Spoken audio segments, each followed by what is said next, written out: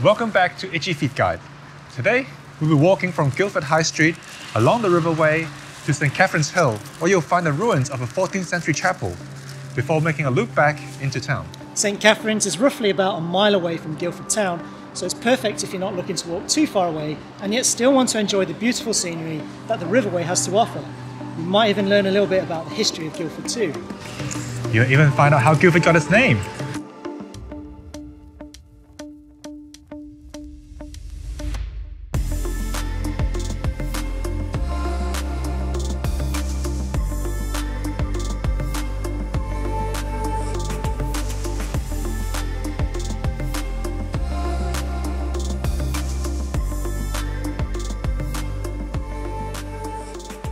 There's a few ways to get to St. Catherine's Hill, but by far the most scenic is along the River Wey.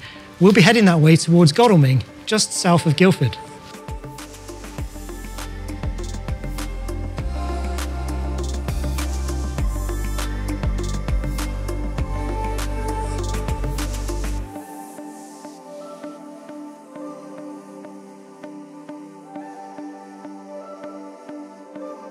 Horse-drawn barges used to transport goods to and from London along the River Wey.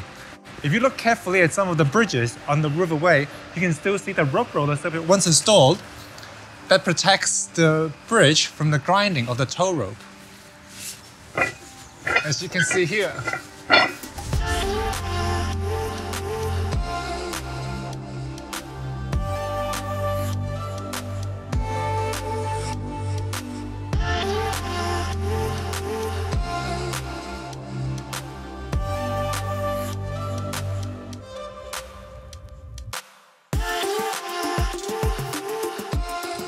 One interesting thing about St. Catherine's Hill is that during a recent landslip repair back in 2020, road workers actually found a mysterious medieval cave containing what appear to be decorative niches or shrines, together with carved initials and other symbols.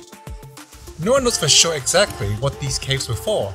Some believe it was a private religious residence, or maybe a medieval shrine. Whatever it is, this area is currently sealed off.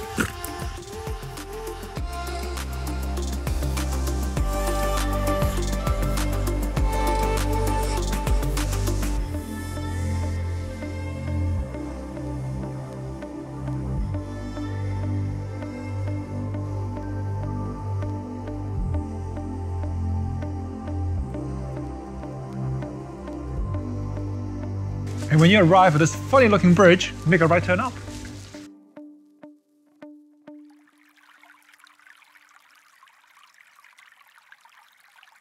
This is actually Artington Spring, which flows directly into the River Wey. Spring water has numerous health benefits.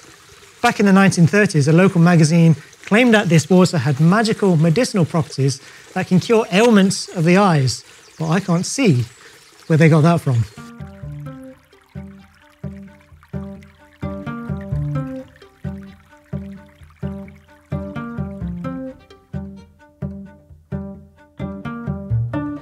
If you feel the ground shaking during your time here, don't panic.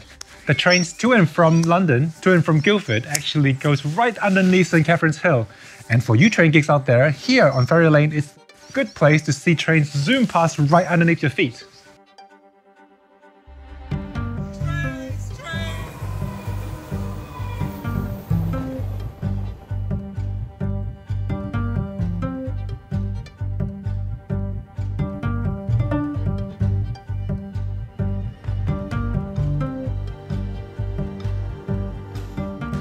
Talking about tracks, this is a little bit off the beaten track and a quiet place to hang out on a sunny afternoon.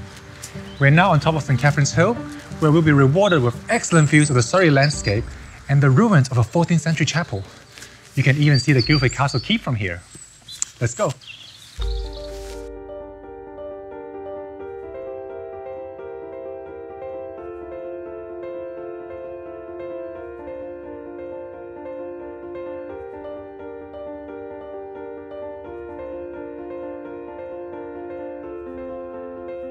The chapel was associated with the St. Nicholas Church in Guildford and was built so that people who lived outside of Guildford had a place nearby where they could worship.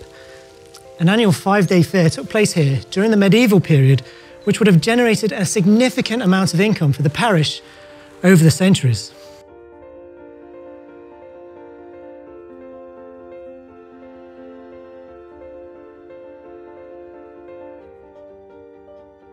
Although initially it was a commercial fair, dealing mainly with livestock and household goods, it became more and more recreational as hops were grown locally and were sold to the brewers. The Sunday before the fair was known as Tap Up Sunday, and anyone with or without a license can sell alcohol here. You can imagine how rowdy and rough it must have been, which is why the fair was stopped.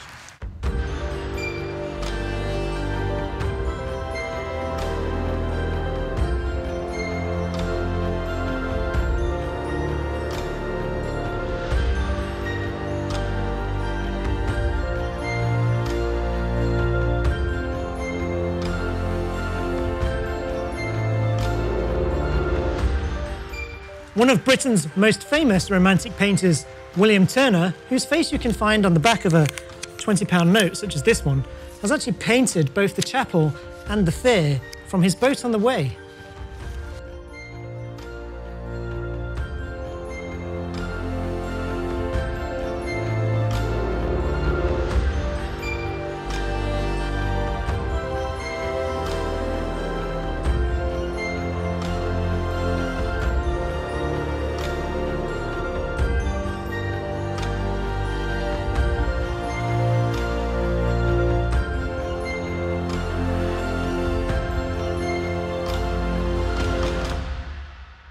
There's a pub conveniently located just around the corner, but we're going to head back down Ferry Lane to complete our loop.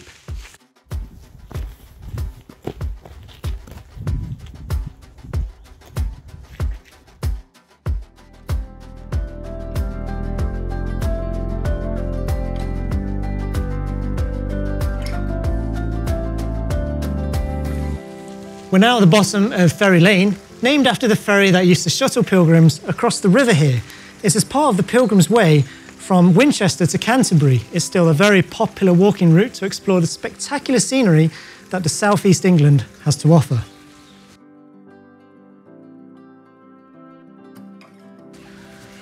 Although the ferry is no longer in operation, we now have a footbridge in its place, so walkers won't have to make a detour all the way into town in order to continue the journey.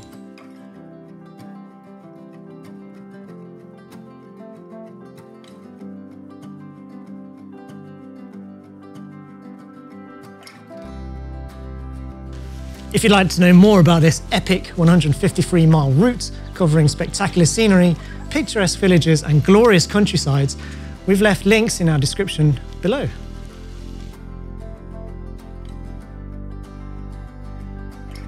Before we head back into town, there's just one more place I'd like to show you. Remember in the previous episode we said Guildford means golden sand, and just beyond the footbridge you can see the golden sand flowing down from St. Catherine's Hill, which gave Guildford its name.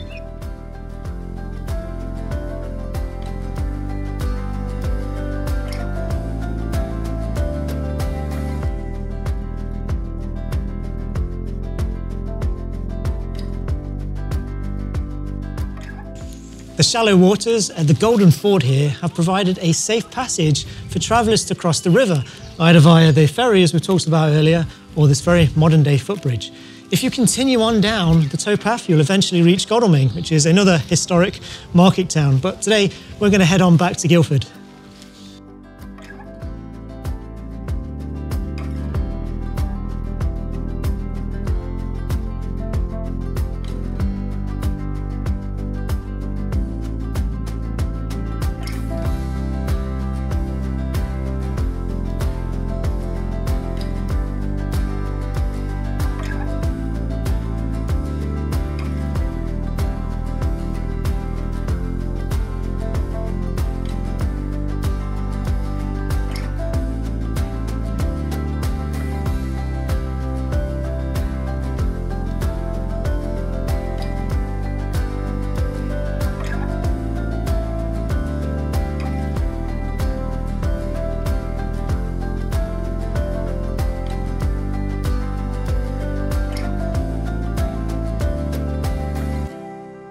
There we have it, a spectacular walk along the River Wey and a quick visit to St. Catherine's Hill. Hopefully we've shown you another great place to visit next time you're in Guildford. If you enjoyed this video, please consider giving it a like and consider subscribing if you enjoyed our stuff as well for more videos just like this and many more to come. Until next time, stay itchy!